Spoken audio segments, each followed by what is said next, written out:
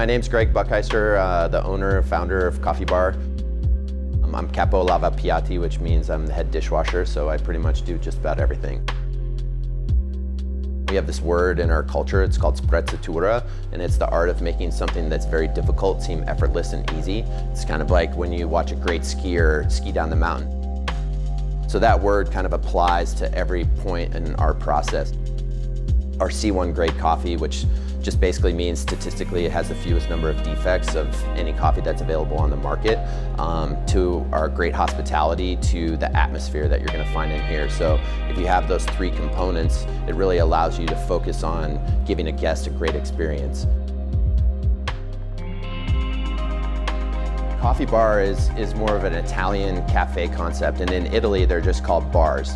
So you can get a glass of beer or wine in the evening, you can get a coffee in the morning, you can get a sandwich or a lighter food fare during the day, and so we're really excited to share that with our customer base.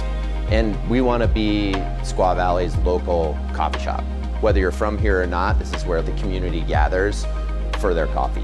We're really hoping to bring a little bit of the European philosophy, a great après-ski, some great food that's based around the European culture, as well as the typical Italian cafe.